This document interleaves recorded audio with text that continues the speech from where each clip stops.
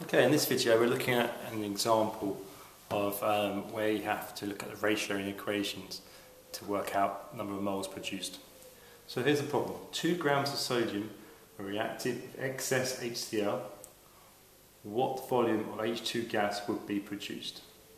Okay, so let's grab my pen.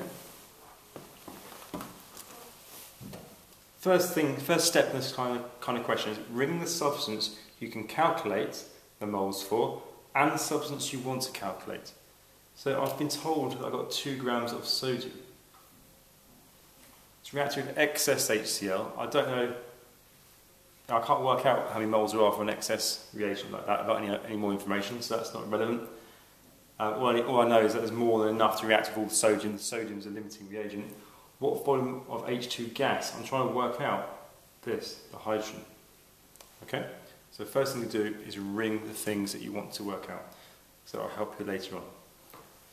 Okay. So, second step is write a balanced equation. So we've got sodium with HCl, NaCl, H2. If it's H2, you're going to need a 2 in front of the HCl, which means that you're going to need a 2 in front of that. If you've got a 2 in front of that, you need a 2 there. Okay? So it must be balanced, that's really important.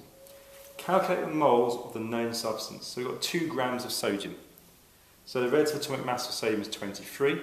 So moles is mass over molar mass.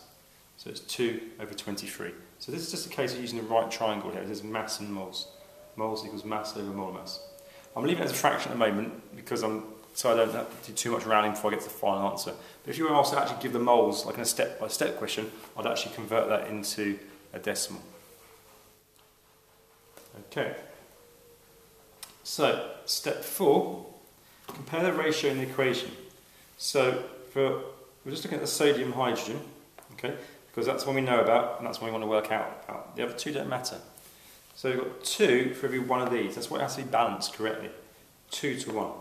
So for every 2 moles of this, I only make 1 mole of that. I make half the amount. So if I've got 2 over 23 moles of this, I'll make half the amount, 1 over 23 moles of H2. Okay?